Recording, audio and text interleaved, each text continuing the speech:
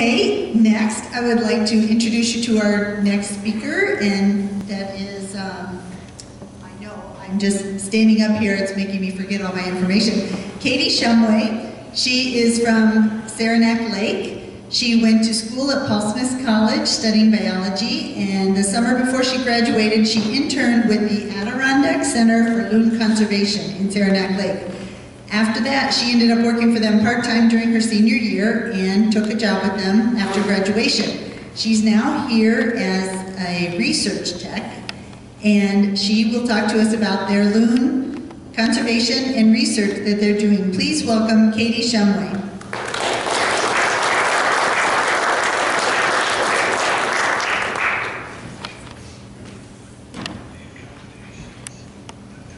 Thank you very much. So I definitely want to start off by, you're going to help me? Like that? Okay. Sounds good. Thanks. So I want to start off by saying thank you all for coming tonight, and thank you very much for having me here today. I'm basically just going to be running through a summary of what our organization does, and it is a lot, so we're going to try to get through as much as we can. If you have any questions, feel free to raise your hand, although I may answer by saying I'll get to it in a minute, so just jump right into it. So the Adirondack Center for Loon Conservation, this is our mission statement. We're dedicated to promoting and inspiring passion for the conservation of common loons in New York State's Adirondack Park.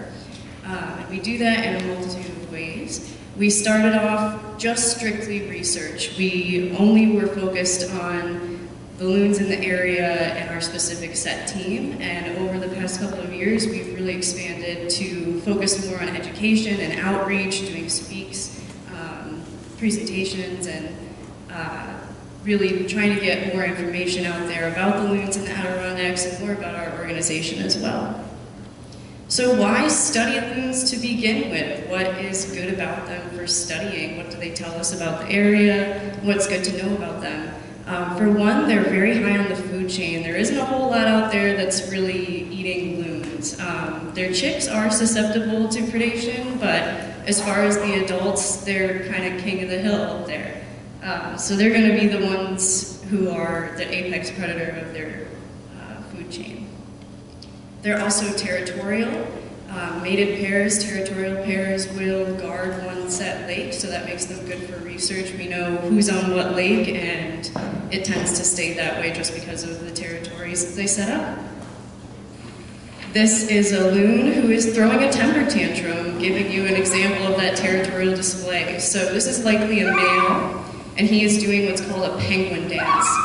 It's displaying to all the other loons in the area, this is my spot, and if you come into my place, I am going to fight you. So he's showing off that big chest, trying to look really tough and throw his beak down and look intimidating. Another reason why we study loons is because they're long-lived. Loons live 25 to 30 years, so that gives us a long time to keep looking at the same individual and seeing how are you changing throughout your lifetime, how are you accumulating toxins throughout your lifetime, and what's changing in your environment. So they're a good biological indicator for that reason. They're also just a species of special concern in New York. They're very well loved, as I'm sure a lot of you love loons almost as much as I do. And they are a big symbol of the wilderness, probably just as much so as moose or bear in the Adirondacks. So just a quick rundown of some common loon natural history. There are 5 different species of loons in the world. The only ones that you're going to see in the Adirondacks are the common loon. So that's that guy right there. Then we also have yellow-billed loons, Arctic and Pacific loons, and the red-throated. The only other one you might see in New York State would be the red-throated. That's because their migration route passes through New York State. So anybody who's a really big birder, you might be good enough to get the right day at the right time, but if you're just passing through, chances are you're really only going to see the common. And all of these other species of loons are normally just distributed. Some are also found in areas of Europe, but for the most part, way up north in Canada is where you're going to find a lot of them. Loons are considered to be the feathered fish, so they have feet that are similarly structured to the same way that a frog has feet. They're very streamlined and perfectly designed to be torpedoes underwater. There's not a whole lot that can outswim a loon underwater, so that makes them what great predators they are. And then as far as coloration, you can see the first hatchlings are going to be a nice black to dark brown color. They'll molt at 3 weeks to be a more brown, lighter color, and then by 7 to 9 weeks, they'll start getting their juvenile plumage. And they'll look a little ridiculous in between these stages. They are just sort of fuzzballs at this point. And then the adult breeding plumage that most of you are familiar with, I'm sure, that black and white checkerboard pattern is what you're going to see on our loons during the summer. But in the winter time, they look a bit more gray and drab. They'll look a lot more like their juvenile plumage here. So I have a couple vocalizations to play for you. Loons have 4 major calls, the first one being a hoot.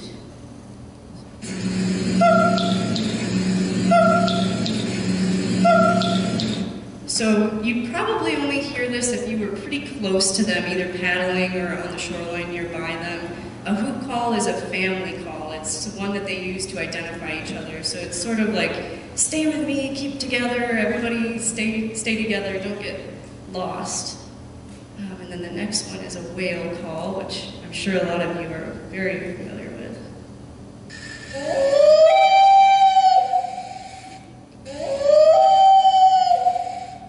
So this is a loon's way of saying, I'm over here, where are you? How are things going at your place? Yeah, so the whale call is how adult loons communicate back and forth to each other. So sometimes you'll hear this late at night when you're camping, and it sounds very spooky. But it's really just loons saying, I'm over here, I'm doing well, how are you? And they're kind of doing like a nighttime roll call with one another to make sure everything's all right, everyone's where they're supposed to be. Then the next is the tremolo.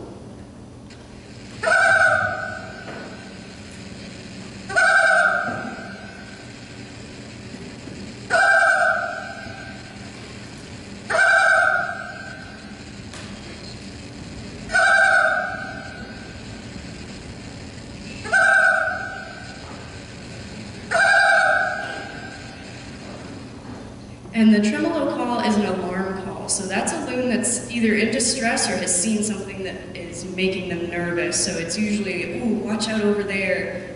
There's something that's bothering me or something that might be a threat to us. So pay attention to it, kind of pick your head up.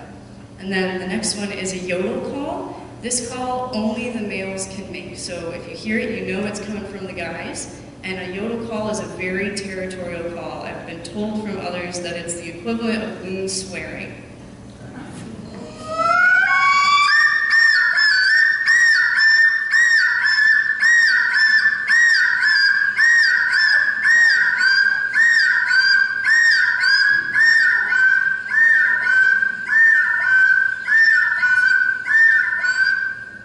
So pretty angry sounding, right? Yeah, so the yodel call is definitely something, a bird that's in distress. He's saying sort of that temper tantrum we saw in the beginning, stay out of my area, this is my spot, my spot. And each male is going to have their own unique yodel call. So if you get good and familiar with the loons in your area, you might even be able to recognize, oh, that's the one from this pond, or that's the one from this lake, because they are different enough sometimes that you can even hear them just by ear. And then the last one I have here is a chick begging call. The chicks stay with the parents throughout the whole summer into the fall before migration, and even when they're old enough to know how to catch their own fish and take care of themselves pretty much on their own at that point, they tend to stay with their parents and continue to beg and mooch for food, so they hear this a lot.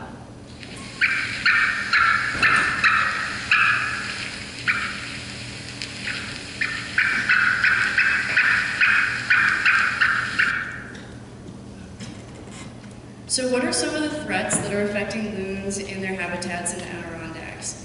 The list is pretty long, and it changes from year to year, it seems, which threat is the highest. So depending on what's going on in the area, and depending on what resources we have available to us, it seems that there are certain threats that are more important than others depending on the year. So the first I'm going to talk talk about is mercury, specifically methylmercury, the toxic form once it's entered the ecosystem. So the problem with mercury is that it bioaccumulates. So it starts off at small percentages with phytoplankton in the water, and really it's not bothering those organisms. The issue becomes once those things are eaten by small fish, and then small fish are eaten by larger fish. And our loons are the ones eating all of those larger fish that have now accumulated a lot of this methylmercury. And the problem is even more so for male loons than females, because the males don't have any way to get rid of these toxins once they've entered their system, whereas the females lay eggs each year. And as they're laying those eggs, they can get rid of a little bit of that toxin into the egg, and it may impact their offspring that year, but it is a way for the females to try and reduce that. It can impact adult behavior, so a bird that has really high mercury levels in their system is going to be really lethargic and depressed. They have issues with their behavior. They don't react the way that they normally should to things. They don't protect their territory very well, and they don't take care of their chicks very well either. They just seem kind of out of it. And the chicks themselves are also very lethargic. They have issues getting up on their parents' back. They don't stick with their parents as well as they would without the higher levels of mercury. So one graph that we have here shows that once the levels get up to about 3 to 3.5 for the mercury, that's sort of when we start to see issues with chicks fledged and a big drop in their ability to take care of their chicks properly and get them to fledging. And we've also noticed that there seems to be a trend, the further east you go, the higher the mercury level or the higher the impact of mercury.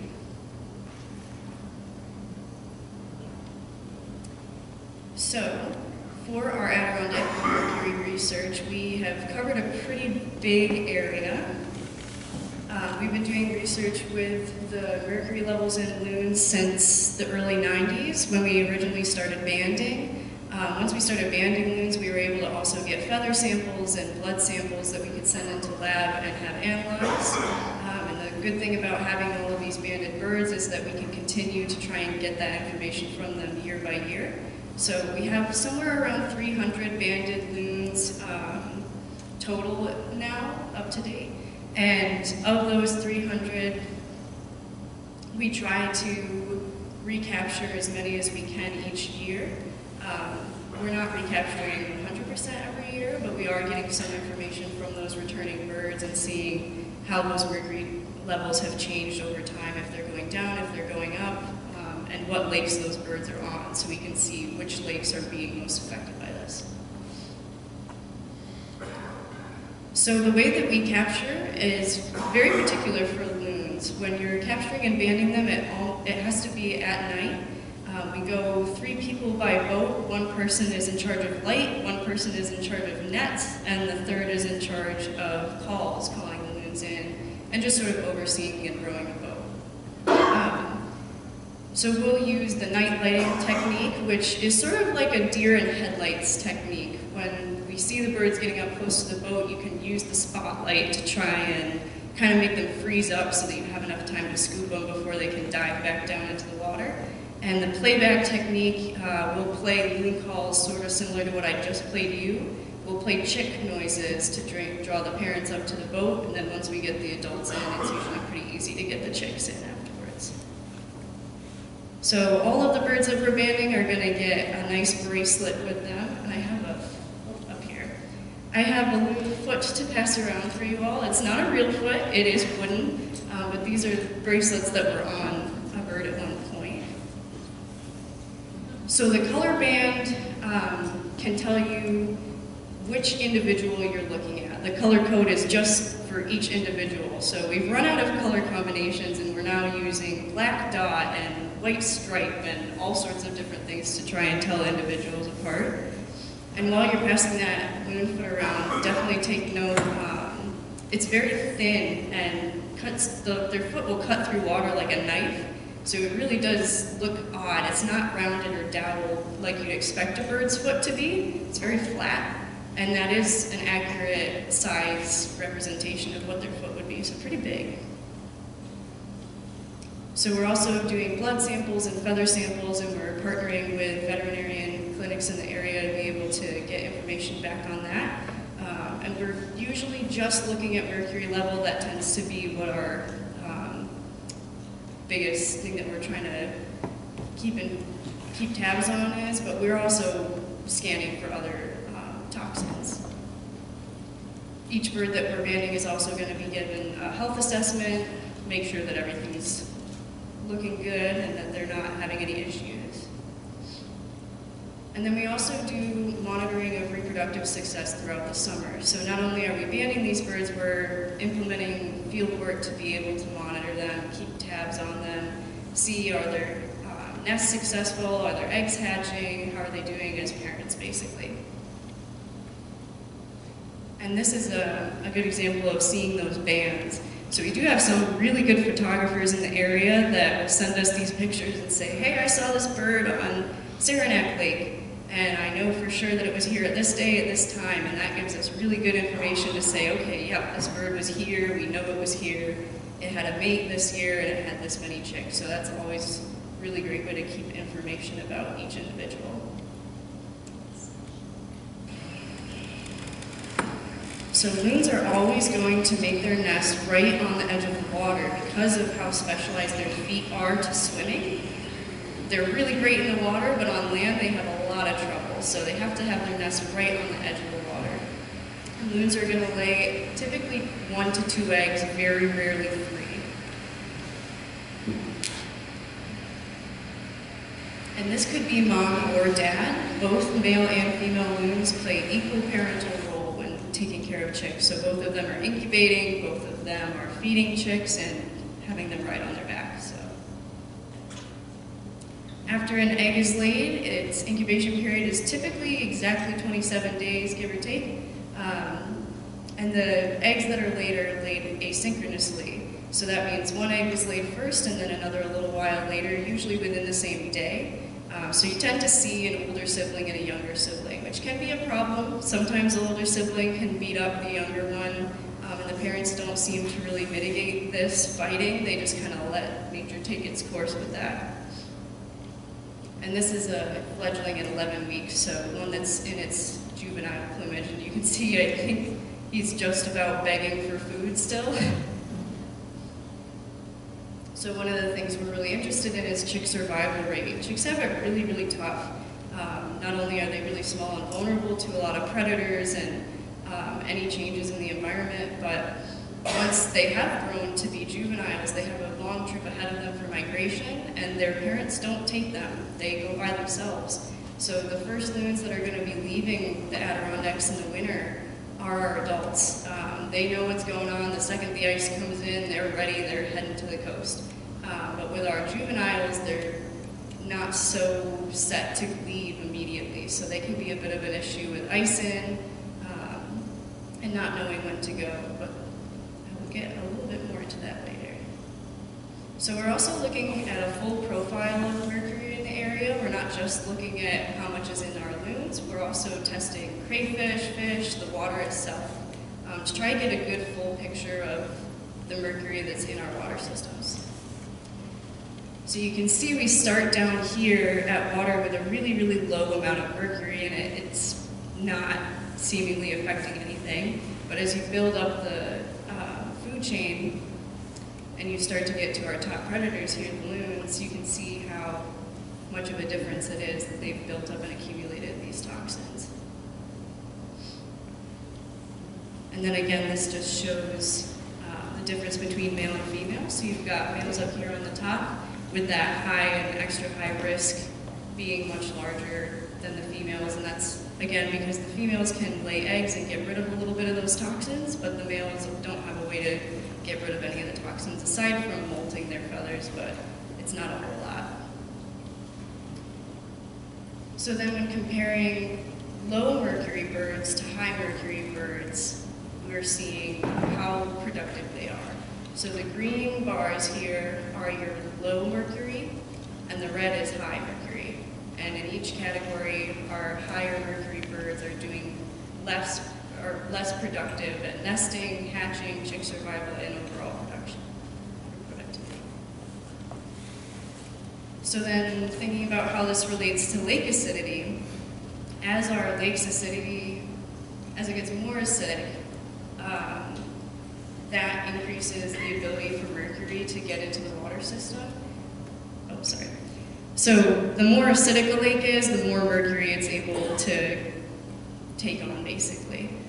So you can see that's shown here that in lower pH systems, we've got a higher amount of mercury than less acidic systems. And it seems like the highest concentration of mercury and our highest mercury risk is in this area of the park. We're thinking that that has to do with the Great Lakes and lake effect, that they must be getting a lot more rain and a lot more of that deposition there before it carries over into the rest of the park. And then thinking about it as in terms of on a timeline, our mercury levels seem to have leveled off from 2010 to present day. Mercury seems to have flattened out. It's looking like it's starting to decrease now in our more recent studies, but with our loons, it's also flattening out. They're not decreasing in mercury as the lakes are decreasing in mercury, but it is a positive that they're not increasing anymore. And then looking at one individual lake over time, we can see that there was a trend where the mercury decreased over time. So from the late 1800s to mid 2000s. And this is one of those birds that's in between being a chick and a juvenile, so he's got some funny plumage there. And really our organization is trying to get as much information about the mercury in our birds and how it's affecting our birds as possible. And we're publishing this information in these different publications that I have listed here. And then we'll translate those into a more public, digestible reading as opposed to the really science-heavy articles that we're releasing. So these are a little bit more public-friendly. And I have copies of these if anyone is interested. So what does studying loon migration look like? Our loons are not necessarily getting their tan when they're migrating. It says, spend winter shoveling snow in below 0 temperatures. I'm a loon, but I'm not crazy. So, being in the Adirondacks in the winter is a challenge. It would be a challenge for loons if they stayed with us because in order to get their fish, they'd have to go through 2 to 3 feet of snow and ice. So all of our lakes in the Adirondacks are too shallow. They'll freeze over in the winter typically. So that's going to send all of our loons out. Usually the adults, as soon as the ice starts to come in, that's a big sign to them to head out and migrate to the coast. Yeah. Where do they go?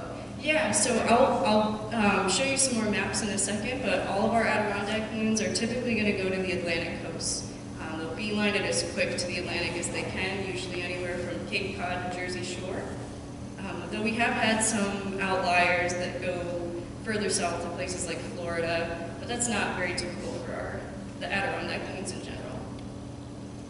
So one of the issues that they face when they're migrating, there's a lot of problems they run into. One is that we have issues with oil spills on the coast, and because they happen on the coast, and then our birds are coming back up into New York State, there's nowhere in place to help those birds in between there, basically. So there's oil spill recovery and rehab happening on the coastline, but because we're not having oil spills in the Adirondacks, there aren't those resources in place for our birds once they do reach us.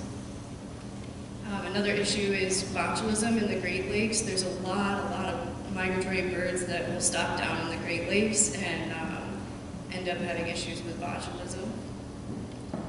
And then just commercial fishing bycatch, especially on the coastline. There's a lot of loons that will get stuck in gill nets, and it's not like the fishermen are intending for this to happen, it's just... So, one way that we have tried to study loons that are migrating is through satellite transmitters. It's a pretty, I don't want to say like invasive surgery, it's a, you can see this is the transmitter, and it just goes right underneath the skin on the back of the bird, and it'll stick up like this. They're a little remote control loon. And this satellite will basically send a signal to us telling us the bird's location, and it's hooked up so that if anything happens, it gives us a signal to let us know if the bird has passed away or there's something wrong with the signal. So this shows some of the movements that we tracked of our loons from the Adirondacks and in other places.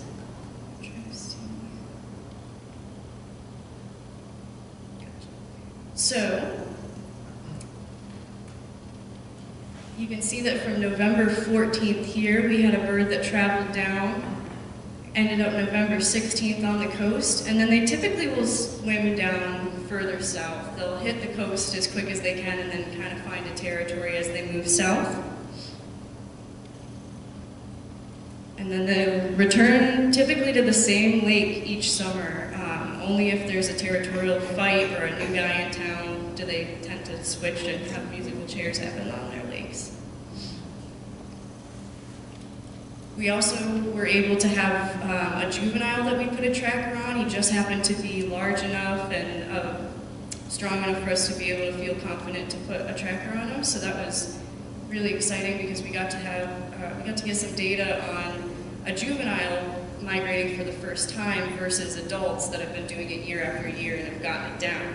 So you can see, it's not bright enough, but there's a yellow line that passes right through here. That's our adult migration travel. And you can see it's a pretty straight line. They know where they're going, they've got it figured out, and they get there really quickly. You can see this bird got there on November 16th, whereas the juvenile left December 4th, got here, December 15th, ting down here, and then the 12th of January finally got to the coast. So they really do take their time. They'll go lake to lake, and they'll bop around a lot. And we think that this is a learned behavior, that loons aren't born knowing, I'm going to the coast today, that it's something that they have to learn and that they have to really get some landmarks along the way to be able to come back again later.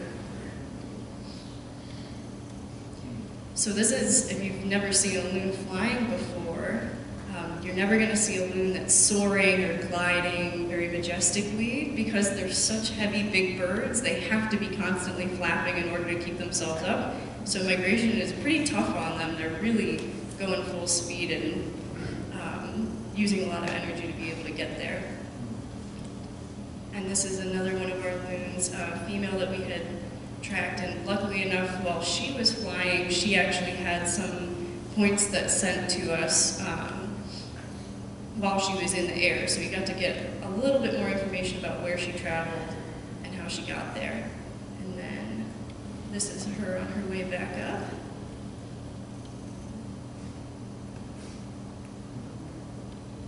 And this is her 2 days later.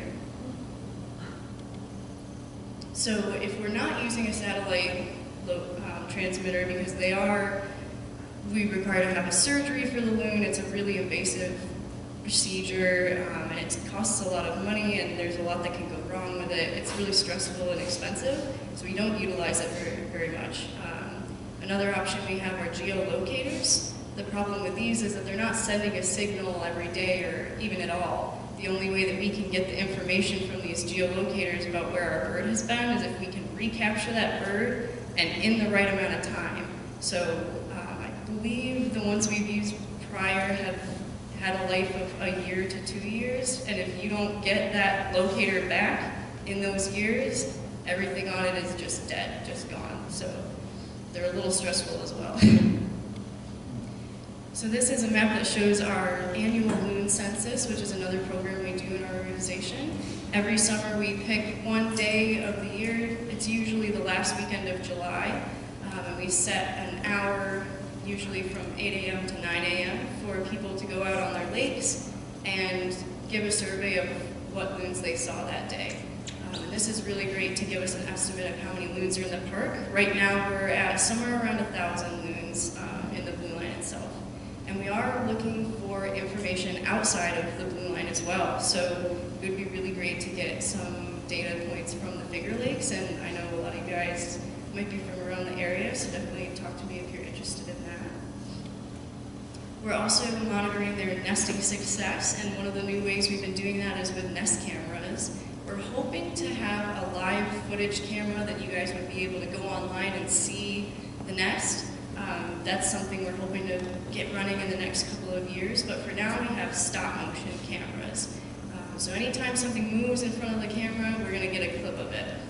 And it's led to a lot of new findings for us, particularly like this one. You can see this loon has 3 eggs in the nest. So we were able to confirm and keep track of eggs and watch them closely. So that's a pretty rare occurrence that we might not have noticed if we hadn't had the cameras out.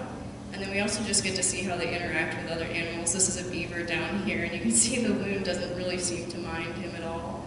They don't really mind other waterfowl as long as they don't get too close to the nest or get too nosy. And you can see there's one of the chicks down here, and then mom or dad in the nest up there. We also found last year from one of our trail cameras that we had quite a few black bear run-ins at our loon nests. We had at least 2 or 3 nests that were predated on by black bears last year.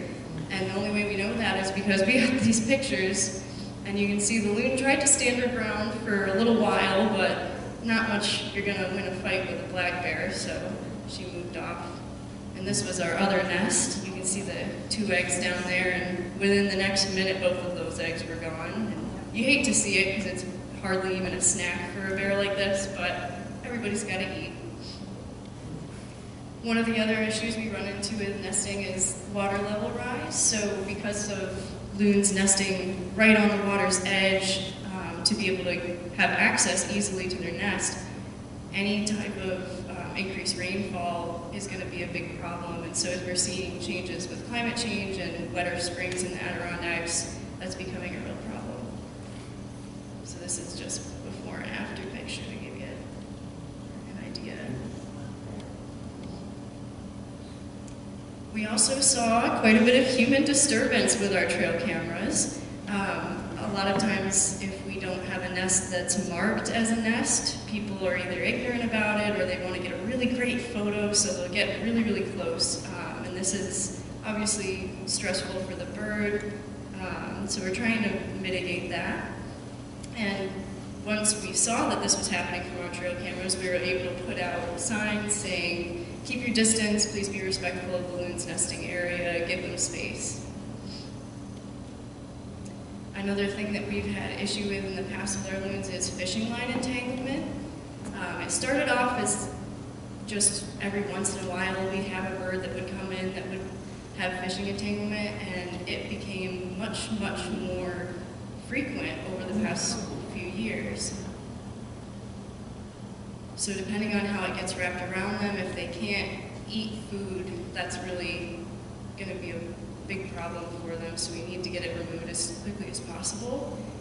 Best case scenario, we can get them in the boat and get them back out into the water really quickly, but there have been cases where we've had to take them more into a rescue situation. So luckily, the director of our organization is a wildlife rehabilitator and a retired veterinarian, so she has a lot of skills for us to be able to take in some of these birds. And then the other pictures you're seeing here are of iced-in loons. So I had mentioned before, the juveniles sometimes will have issue. They don't leave early enough, and then they end up getting iced in. And we have a lot of people in the area who keep an eye out on lakes, and we get calls all the time from concerned folks that want to make sure that the loons are getting out okay. So I believe we had 2 or 3 instances this year of ice-in, but I think all of the birds were able to get out of the water themselves and into the air, so very good. We've also started to implement a fishing line recycling program to try and reduce all the issues with fishing line entanglement that you just saw those nasty pictures of. So the bin that's on the right there is our recycling container. We've got about 100 of those in our basement right now at the center, and we're looking to implement those and put them out on different lakes throughout the park. We're hoping to start a program assigning people as stewards of these so that they can maintain them on their own, and we don't have to be concerned about it in years later. We also have boat launch signs and do presentations and newsletters for outreach, and we're trying to increase just letting people know what we're doing and what we're about, and getting them into the center and learning about loons and caring about them. So what can you do when you're in the Adirondacks to help out the loons? On the water specifically, using non-lead fishing gear is really important. Collecting all of your fishing line and discarding it properly, as well as just respecting the loons in their habitat and in their home. Making sure that you're keeping a safe distance, and especially if the loon has chicks or a nest, that you're not getting into their space. And then on land, reducing, reusing, recycling, and conserving energy are big ways that you can help just in your everyday life to improve our conditions for our loons.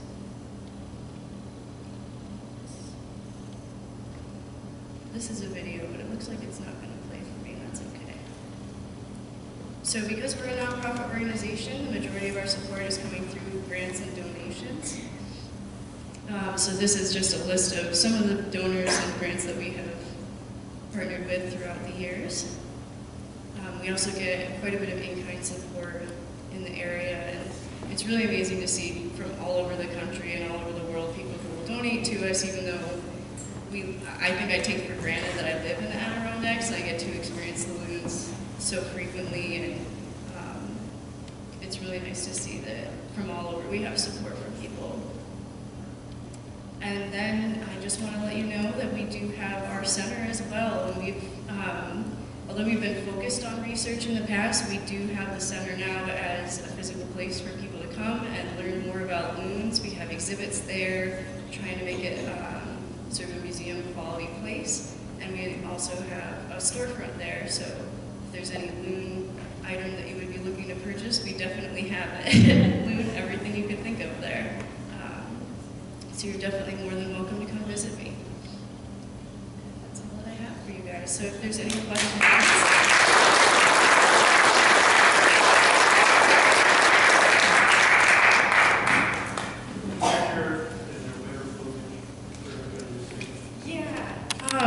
I don't know if there was specifically a winter plumage picture in here.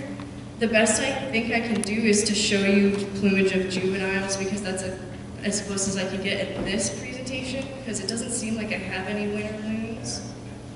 But I know it is. Yeah, and right, and very frequently in the winter, if you're on the coast, you'll probably see loons and not even realize it because you're so used to that black and white patterning. And then once you're not looking for it, you don't even recognize them. Yes? Two questions. One is, at what age does the bird get its breeding plumage? Ah, yes. Do you want me to start with that first question? Yes. Yeah, so typically the chicks will get their juvenile plumage, which you've seen, at about 7 to 11 weeks, I believe.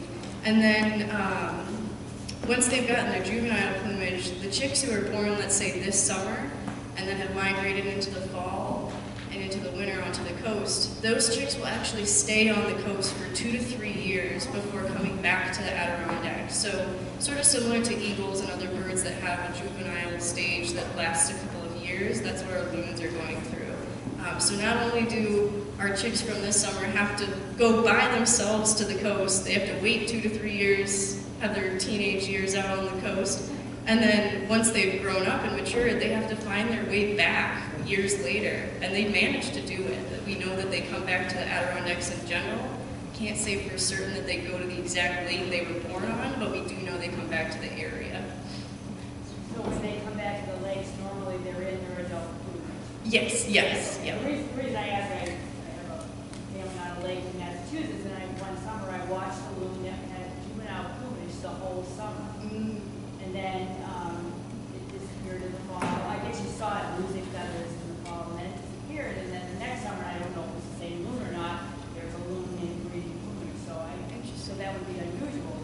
Yeah, I would say so.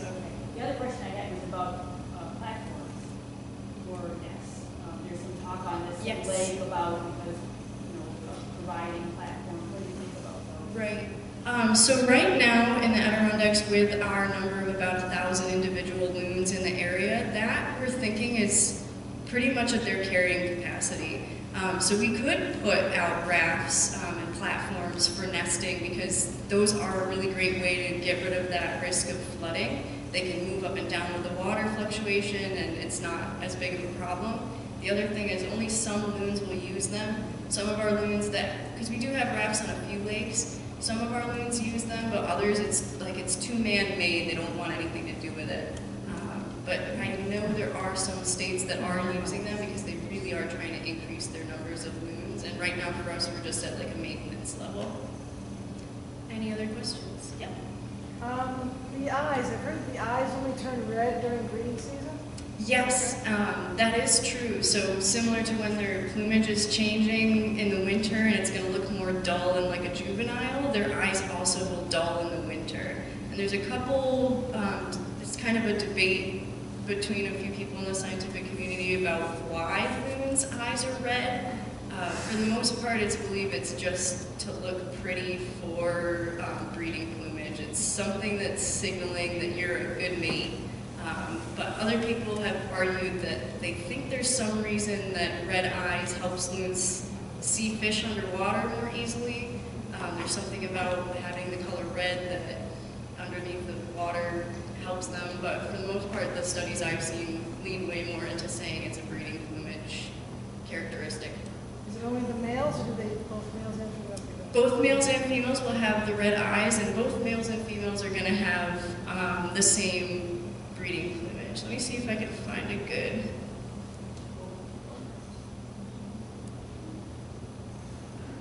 This one's good. So all of the coloration that you're seeing, the collar that they have, the necklace that they have, and then just the patterning on their back is going to be the same for males and females. So you can't tell them apart that way. The best shot you have of telling a male loon from a female loon is by looking at a mated pair. If you're looking at an individual, it's going to be pretty much impossible. But if you're looking at a mated pair, the male is going to be a little bit larger. And then also if you hear one yodel, you know that the yodel is only from the male. Any other questions? Yeah. Can you talk a little bit more about the territoriality of them? Do they hang out at the same lakes year after year after year, the same ones? Right, yeah. So what we've seen is that usually loons prefer to go to the same lake every year. They like to have the same nesting site. They don't like to build new nesting sites. And they're really, really protective of those sites. So once they've got an established nesting ground, they're really territorial about it. But again, a new, stronger male might come in and kick you out of that space. Sorry, what was your first question to that? I just like, they came at the same, came at the same lake all the time? Typically, yes. Yep. And then once,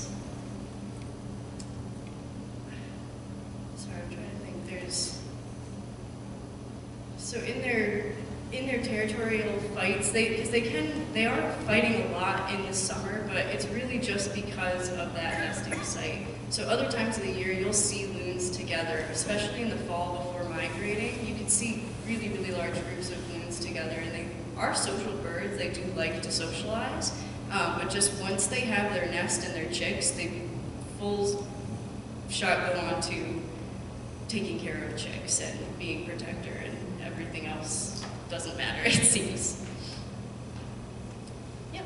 I don't know if this is hearsay, but I was told that for migration, that loons will congregate in a specific spot and then move from there. Yes. So loons aren't going to be migrating together the way that you think of geese in those big V formations that's like a mob of them go across the sky. Loons, it's usually just individuals or pairs that'll go by at a time. But when they are migrating beforehand, they will all move up together. So it's kind of strange. It's like they have one last hurrah before heading out, and then they all go their separate ways.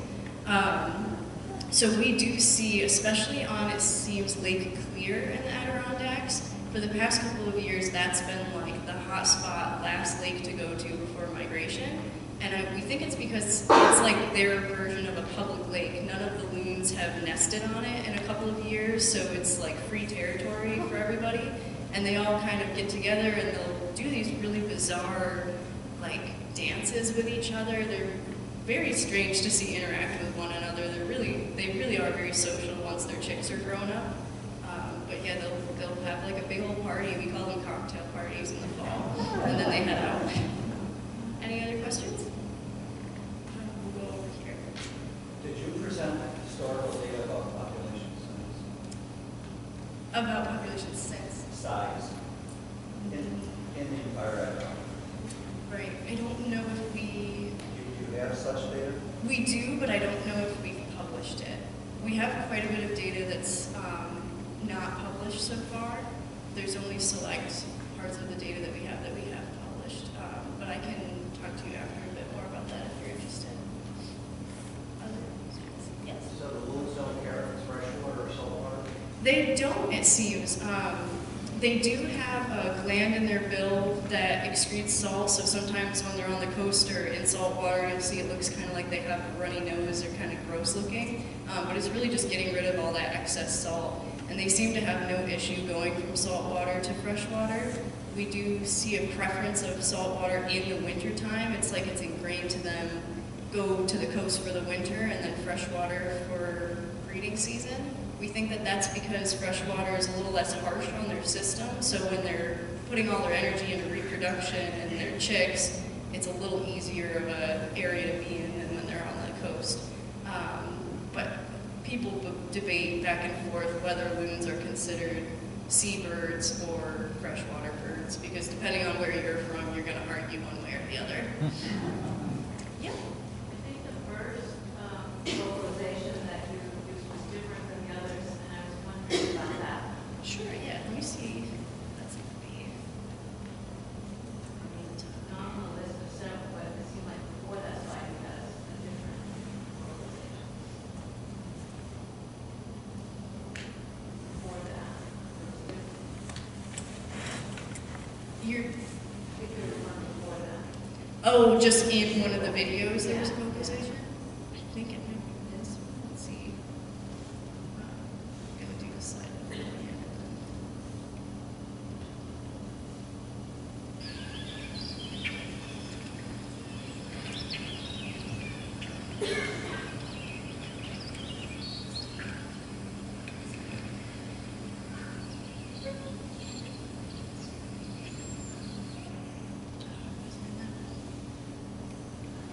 The one that I usually, that's the one I've heard before, but it wasn't in your list.